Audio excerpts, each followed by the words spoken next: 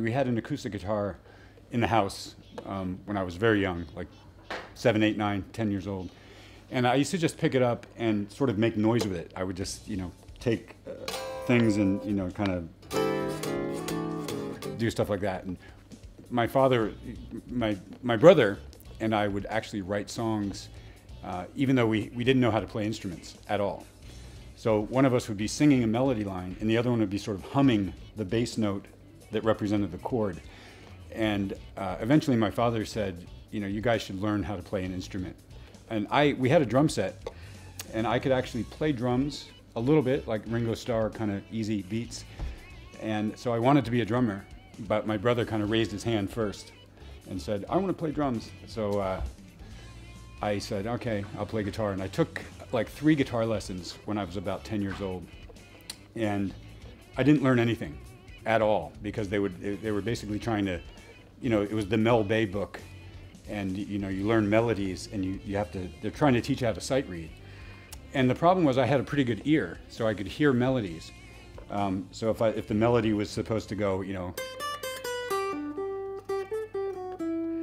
I would just remember what it sounds like and then pretend to be reading when I'd come back the next week. And aside from that, I wanted to play stuff that I heard on the radio. I wanted to play like, the Who and Led Zeppelin and, bar chords and, that kind of. But nobody was really teaching me that. So around the same age, I had, my parents had foster kids they were staying at the house that were teenagers, 15, 16 years old, and one of the kids played guitar.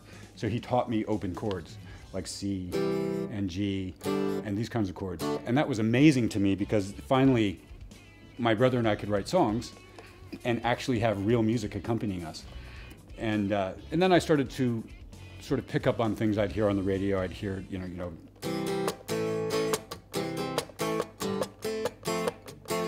that kind of thing. And that's what I thought guitar playing was. I guess that is guitar playing, but I didn't even know what lead guitar was.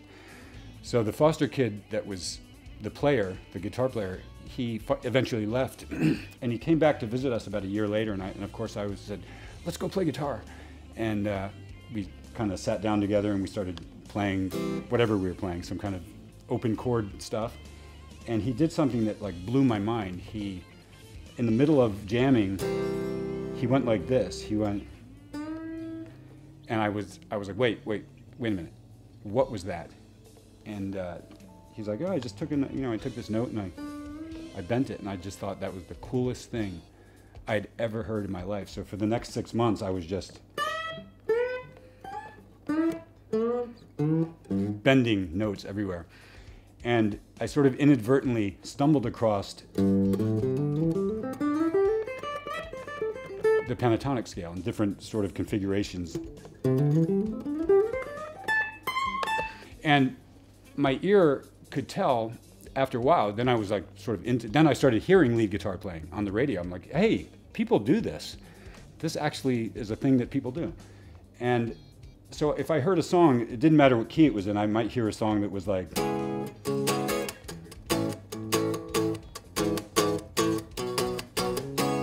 and so then I'd sort of go, let's see, where's it?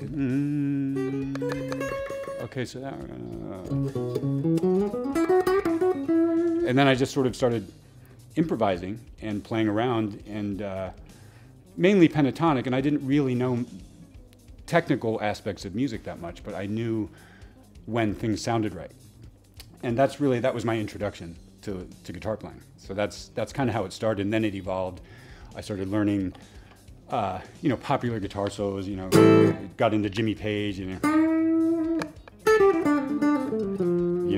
those kind of classic lines, and, discovered the blues box and stuff like that. And then when Van Halen came out, and before I even go there, none of this was that serious to me. It was just a hobby, and it was just something I would do once in a while. And it was fairly easy for me to do. And it really wasn't until Van Halen came out that I started to hear things that didn't make any sense to my ear. I'm like, how is this? Well, what is that? How is he? Wait a minute, I'm hearing these big. How's he getting all this stuff to happen? And it was strange because there were rumors that he was using his right hand, and I just assumed that meant he was doing a finger picking thing where, if he had these intervals, that he was playing something like, and then, sort of doing a flamenco finger picking, which I can't do, but something that would sort of sound like. So I thought that's what was happening. So I actually took flamenco guitar lessons for about a month from this really good guitar player. He was a younger guy. He was probably in his 20s, but he was also a rock player. So the lessons were funny because I would go there.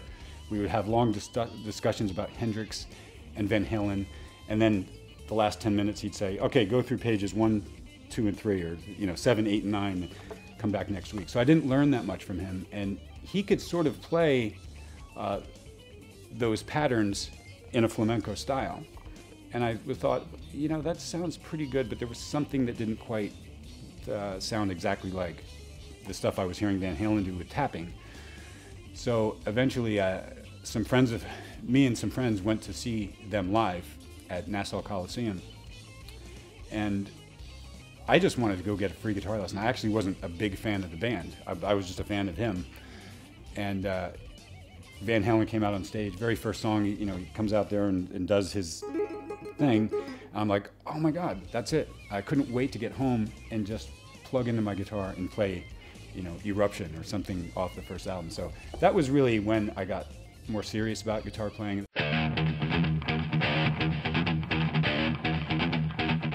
First key moment of my career was getting a record contract. And as soon as I graduated from high school, almost immediately I put a band together and we started playing, parties and, which eventually evolved into playing clubs and getting paid. So the professional part of it started immediately, but the first significant thing was when I got my record deal, and that was the result of trying to just get a record deal. That makes a lot of sense. Yes, I got signed to Shrapnel Records that basically featured guitar players and featured really high-level guitar playing, and it was owned by a guy by the name of Mike Varney, and he discovered people like Yngwie Malmsteen and Paul Gilbert and Vinnie Moore and Tony McAlpine and all these amazing guys that were doing things way ahead of their time back in the mid to late 80s. And so the Spotlight column that he had in Guitar Player magazine was simply a column that invited unknown guitarists to submit their tapes, and if he liked it, then he would feature you in his magazine. And at that point, we had already been trying to get record contracts. We were writing songs and doing all kinds of things. But I just sent him a tape thinking, who knows? I didn't even expect it to get heard. But one of the things I did do is I sent the tape to the P.O. box that he requested. And I also simultaneously sent a tape directly to the Guitar Player magazine main office via Federal Express. So I knew somebody would have to sign for it. Somebody would have to physically have the package. And I thought this might increase the chances of it getting to Mike Varney and getting it directly to him. And it really worked because I sent the tape and got a phone call from Mike Varney the very next day. And he said, I got your tape. I like it. I'm going to feature you. And then he said, would you be interested in doing an album with me? And I couldn't believe it. I just thought, I can't believe this. So I guess to answer your question, that was probably one of the first significant moments of my career. I think another one would probably be getting the Michael Jackson gig, which was incredible. The biggest, probably arguably the biggest artist ever. And thanks to Jennifer Batten and her recommendation, I was able to go out on that tour for about 5 weeks, and it was just one of the most incredible experiences of my life.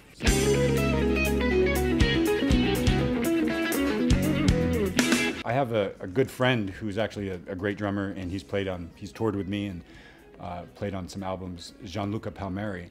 And I think he was already sort of friends with the company.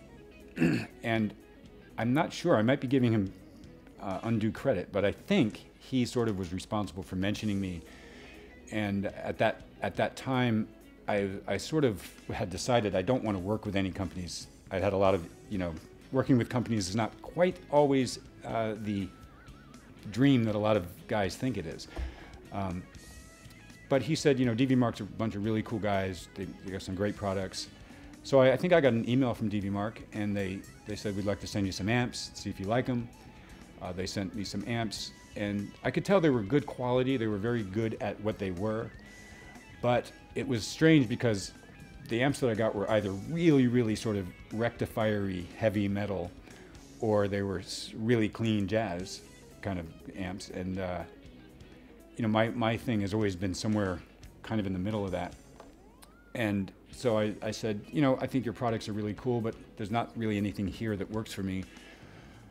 And then I think Marco said, well, we'd like to, what do you want? What do you want? If you don't like what we've got, let's develop something. And then that's really what started to happen. We just started to form a communication, and I suggested that rather than try to do this via email, fly me out there and we can work directly with each other and try to develop something that works. And that's what we've done, and it's been amazing. The company's, it's a family, it's a family atmosphere, it's a family vibe, and it's been a great situation because we both learn from each other. And so at this point, we've gotten into an amazing amplifier that's going to come out in January. It's really it's a real, hand-wired amp. It's going to be, it's not going to be, manufactured in China or anything like that. It's going to be made here at the factory in Italy. All I can say is it's sincerely one of the greatest amps I've ever played through, and it's been this long to develop it. So the little GH250 is a really cool solid-state amplifier that can fit in a guitar case.